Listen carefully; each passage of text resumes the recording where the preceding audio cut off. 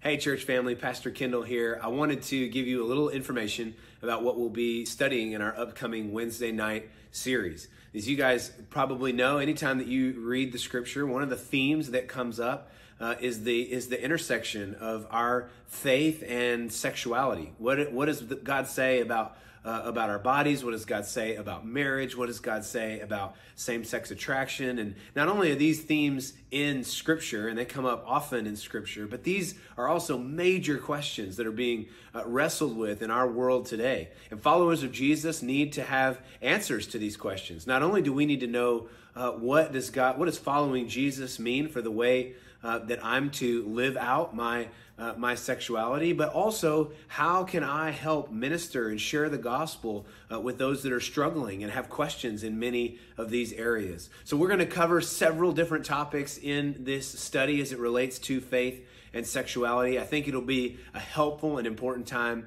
for you to study and see what the Bible says, and then how do we minister to those in these different areas. So hope that you can join us on Wednesday nights for our upcoming series.